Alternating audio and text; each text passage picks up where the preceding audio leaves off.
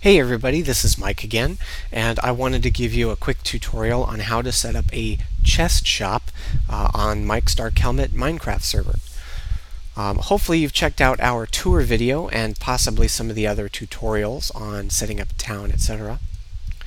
But there's often times where you want to set up your own store. So I'm going to do it out in the middle of nowhere so I don't bother anybody.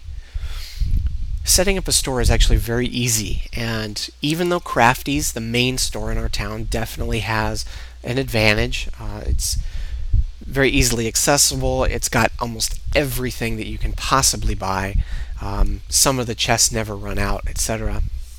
You can still, there's no reason why you couldn't build an excellent competitor. We have a lot of people that have set up shops, some of them have done very well. And if you were to challenge the prices and selections of Crafties, you could be a really big competitor, especially if you make it in an area that's easy to get to. Granted, there's a warp, but anyway, so what you need to do to set up a store is, again, you have to be a trusted player. That's a promotion that you earn after a day or so. So once you've played for several hours one day and then you come back some other day, then we'll try to get you promoted, as long as somebody is on who can do that for you. But all you need to start out with, now I'm going to spawn some items just so that I don't have to craft them and you don't have to sit here and watch me do that. So I'm going to spawn some items. You are not allowed to do this. This is purely for demonstration purposes. You won't have permission to do so anyway in this world. So you need to start out with a chest. So I'm going to pick an area. Let's just clear out some area here.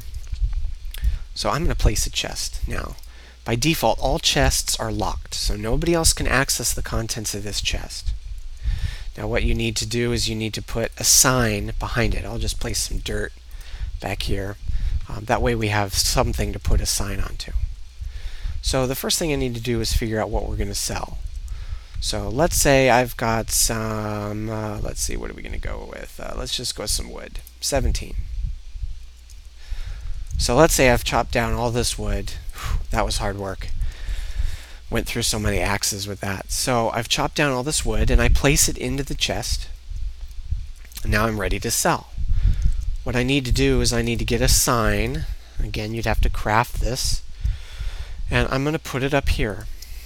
Now, what you type into the sign is important. You need to follow this exactly, otherwise it won't work. The first thing you need to type in is your username. So that is my username. Now I'm going to type in a quantity. What this does is it's how many items a person has to buy and sell at once. So if I type 10, they have to buy 10 logs at a time. If I type 1, 64, etc. But they can only sell. This means that if they have 5 logs, they cannot sell to me until they have 10 logs. So that's the second line, the quantity. The third line is the cost that you are selling it for, a colon, and the cost that they have to sell it to you for. So let's say I'm going to sell 10 wood for 30 bucks. Then I add a colon. Spaces I don't think matter. I do it for nicety. So people will buy it from me for $30. I will buy it for people for $20. Hopefully you will all understand why you don't want to switch those and make the price that you buy it for higher than the price you sell it for. We need to make some profit, right? But I have seen that happen. I have seen a few people make that mistake.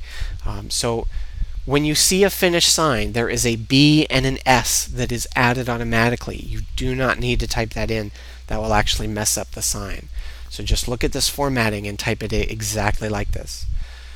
The last item is the name, woof, is the name of the actual item you're selling.